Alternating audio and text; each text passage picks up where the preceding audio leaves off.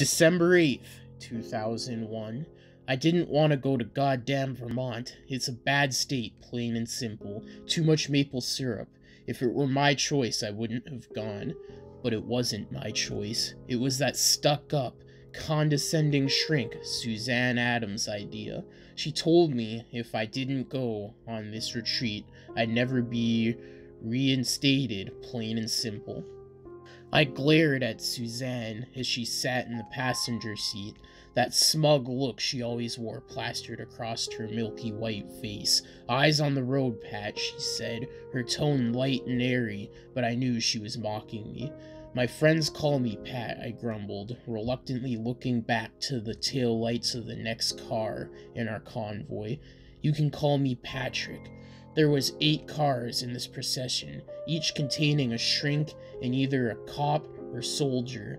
That said shrink had deemed mentally unfit to continue active duty. I was the former. After a plane crashed into the World Trade Center on September 11th, I was among the first to respond, so my partner, along with 6 other officers I knew personally, guys I'd befriended during my time there, I was the only one I knew that made it out alive. Sure, it got me down, but the way to get me out of it sure wasn't talking about my feelings with Suzanne Adams. I just wanted to get back to work, and this was the way to do it. In case you couldn't tell, I'm not big on talking about feelings. Sure, it's a cliche, the grizzly, guarded cop, but I think I've earned the right to be a cliche. "How much longer is the drive?" I grumbled. She checked her hand watch. "A little under an hour." I rolled my eyes but didn't respond for a while. However, something eventually prompted me to. When the first small flakes of snow fell from the heavens, I ignored them.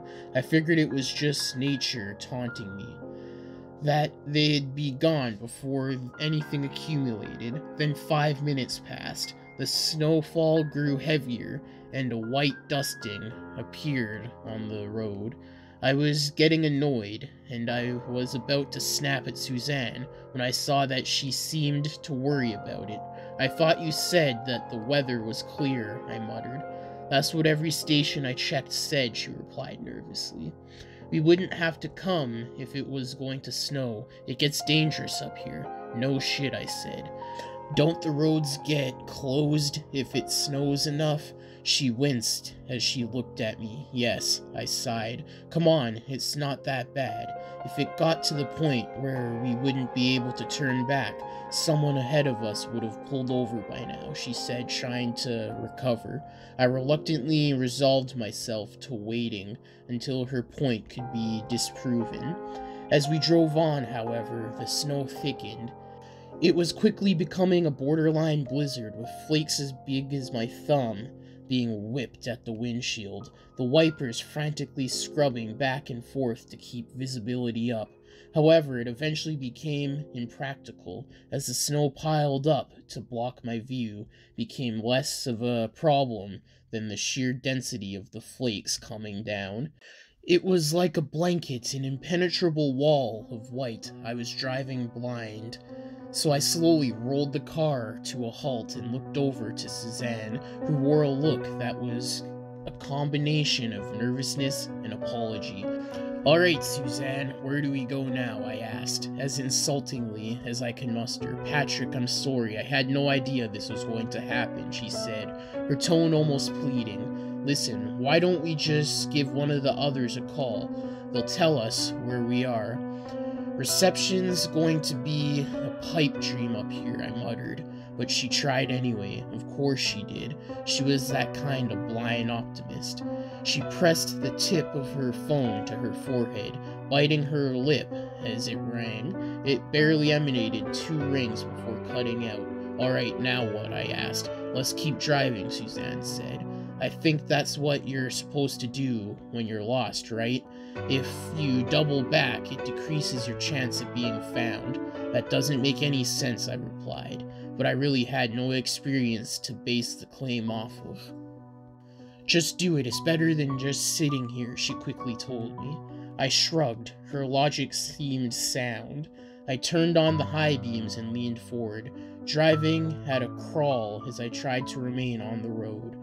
It was a painstakingly slow process inching forward through the dense snow, and though the small clock on the dashboard told me it had only been about 10 minutes since the snow had started, I was convinced it had been much more. By some miracle, the snow lessened for a few minutes, and I was able to see the road. I couldn't recognize a thing, and when I turned to Suzanne, she had a similar look of confusion. "Where are we?" I asked. "This isn't anywhere on the way to the retreat. I've driven the route dozens of times," she told me, with a look of worry that far exceeded what I believed our situation to be. "So, at least we're on a paved road. It's not like we're stuck in the middle of the forest," I replied. "We can just turn back. We'll eventually get back to the road." "No, you don't understand," she said. "There are no wrong turns to make. It's a straight shot through to the retreat." "Then where the hell are we?" I asked. "There's no way," she trailed off for a moment. "Do you think we could have overshot it?" "Not a chance," I shook my head. "It's only been 40 minutes, and for 10 of those, we've been going half a mile an hour. We're barely halfway there by my guess." "That's impossible," Suzanne replied. "I've never seen this road in my life. Maybe it's just the snow. It tends to make things, lighter," I pointed out, but she wasn't amused. "Come on, Patrick, seriously," she said, exasperated. "I know what I'm talking about. It must be some sort of private property, I guess. It's the only option. But still, I don't understand how it could have gone up in between now and the last time I was here." "Well, if it's developed, that means there's people there. If there's people there, we can find out where we are." "I don't like that idea. We don't know what's in there," Suzanne argued. "It could be a government facility, or it could be a house full of crazy people. I mean, they'd be living a secluded life up here. What if they're cannibals?" "They can't be much crazier than spending the night in the car," I replied. "We're a quarter tank. There's no way we'd make it through the night." "Really?" she asked. "Do you think we could survive without the heat?" I sighed. "Alright, let's say we somehow manage to survive the temperatures that will most likely drop well below 0 tonight. What happens when we wake up to find the car buried in 6 feet of snow? I'm guessing AAA doesn't cover this area. What then?" She pursed her lips, thinking about it for a moment. "Alright, I guess that's the best idea," she relented. I nodded and put the car into gear, resuming our drive. We didn't speak until we reached the lights. At first they appeared as pinpricks in the distance, and I ignored them on the chance that they were figments of my imagination. But as we got closer, they grew in size, and it became clear that they were real. What wasn't yet clear was what they were, but that would soon become apparent. The snow suddenly cleared out, and after a few swipes of the windshield wipers, we could see why. We've driven under a protruding roof that jutted out from what seemed to be a large house, and directly in front of us was a wide window revealing a ballroom, along with its occupants. What must have been nearly 50 people were inside, some dancing, some simply mingling about, but all of them were wearing lavish, intricate masks covering their faces. They were all dressed up to a black tie standard, and none of them seemed to notice our car. I exchanged a glance with Suzanne, and saw that she was equally unnerved.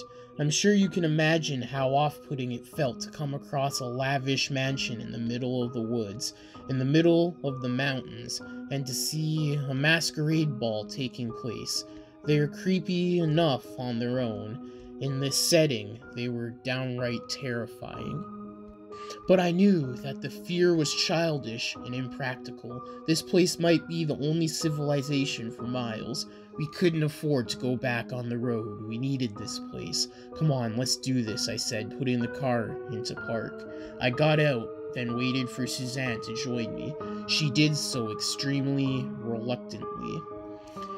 We didn't speak on the way up to the front door, which was quite the walk. We passed through a dying garden, one that likely hadn't been expected to last through the winter, then a long stretch of house, at which point we saw the large stairs that led up to the entrance. The roof of the house protruded out several feet, not quite as far as it had over the window of the ballroom, but enough to provide cover for the sheets of snow coming down. When we reached the door itself, I lifted the heavy knocker and then let it bang down several times. Then I stepped back and waited. After a moment, the door swung open to reveal a man. He was tall, but scrawny. In fact, that would have escaped all but the most attentive eyes. As his expensive suit distracted from his frame, he gave me a long look, then nodded, and after a moment said, "We've been expecting you, Frank." I raised an eyebrow and said, "We're not expected, and my name's not Frank." "No, but can you imagine if it was?" he asked, and burst into laughter, completely shattering the character I'd pinned him for. I cracked myself up. "My name's Mustache-Sugawara. I live here. Please come in." I was too put off by the sudden and drastic change in his personality to question the invitation, so I followed him into the house. Suzanne was not far behind. "So, what are you two doing way out here in the wilderness?" he asked, leading us down a hallway in the direction of the odd ballroom we'd seen earlier. "You are a couple of star-crossed honeymooners who didn't plan for snow?" "Ha," I scoffed, shaking my head, but didn't elaborate. Suzanne rolled her eyes and answered for me. "I'm Suzanne, this is Patrick, and I'm actually his therapist," she said. "We're supposed to go on a retreat, but then this snow came out of nowhere." "Well, if that isn't the most unfortunate thing I've heard tonight," Mustache replied, turning to face us as we reached the end of the hallway. "Well, anything you need, I'd be happy to provide." "Do you think you'll be staying the night?" At that, I furrowed my brow, but Suzanne quickly replied, "That'd be wonderful, Mr. Sugawara. I'll have the servants prepare 2 guest rooms." He nodded, signaling for a hand to attend to him. A command that was obeyed nearly instantaneously. I watched the servant that responded closely, and I could see through his fast, jerky movements and an almost scared look in his eyes that he didn't want to be here, that he was scared of Matoshi. He took his orders, then ran off, disappearing down a side hallway. I decided not to say anything, but remained on high alert. "There was a party going on inside," Suzanne began, and I winced internally. "What's that all about?" "It seemed like a masquerade ball. Do you throw them often?" He cocked his head. "A masquerade ball? I'm not familiar." "You know, everyone wears masks. You hide your identity," she asked. "You're telling me you have masquerade balls going on in your house that you don't even know about?" "I should hope not," he said, a confused smile coming to his face. "I'm afraid I'm not sure what you're talking about." Suzanne pointed in the direction we'd seen the ball. "That's funny. I could have sworn I saw one. Right, Patrick?" I didn't say anything, still sizing up Matoshi. "Well, what's in that room then?" Suzanne asked. "It actually is a ballroom. Unfortunately, it's unfinished, and it is yet to be used," Matoshi replied, walking over to the double doors. "See?" he asked, opening both of them, and sure enough, the room was empty. Not only were the masked dancers missing, but the room was completely unfurnished, without the piano I remembered from the corner, or the chandelier hanging from the ceiling, amongst other things. "That's strange," Suzanne remarked, but seemed able to shrug it off. Matoshi closed the door, then turned back to us. "Moving on from the incident, well, how would you two like some dinner? I hardly ever get company up here." I glanced at Suzanne, but she already nodded at him. "We'd love to. We haven't eaten in hours." "Excellent. I'll have the kitchen prepare 2 extra meals," he said with a sickly, sweet smile on his face. "I'd better go check on the car," I said quickly, thinking up an excuse. I noticed that Matayoshi's eyes lingered on me for just a moment too long before he replied, "Sure thing, Patrick. Something about this wasn't right, that's for sure. But if I could just make sure I'd seen that masquerade ball, that would at least give me some confidence.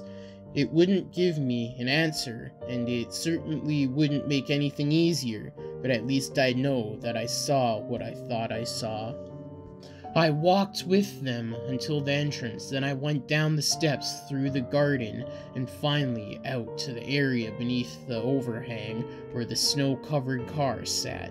But there was no ball. The warm, glowing light that had drawn me to this place to begin with was gone, leaving the area dark and unwelcoming. It had been replaced with an untextured wall, the same color as the rest of the exterior. Certainly not a job that could have been performed in the time between the last time I saw the ball and now. I approached the wall and was reaching out my hand to touch it when suddenly a voice from behind me cleared its throat, and I jumped. Then in a gruff voice it said, "You're not supposed to be here." Hey guys, thank you for listening to today's Creepypasta, and I hope you enjoyed. I do have a podcast called The Murder House Radio Show. Check it out, the link will be in the description below. It is a true crime podcast. But if you did like, comment, subscribe, and share for more. Hit the bell notification when you subscribe, and select all to get all notifications whenever I upload. I upload 6 days a week, Monday to Saturday, at least one video a day. Now all the long episodes and full series of creepypastas are on all major podcasting platforms under the name Deadly_Zone_Narrations. There will be a link in the description. Also, go follow all the social medias. They are in the description below. I do have a subreddit called Deadly Narrations. The link will be in the description. Also in the description below are the sources to the creepypasta and the music used, so go check those out. Let me know what creepypasta you would like to hear next, or if you have your own you would like me to narrate, or if you have a creepypasta series you would like to hear. Send them to me on any of the social medias in the DMs, or to my email address, which is also in the description. Or leave them in the comments below. Also in the description below is the author's social medias, if they have any listed. But that's it for today's creepypasta. I hope you enjoyed. Until next time in the Deadly Zone, stay deadly and stay spooky.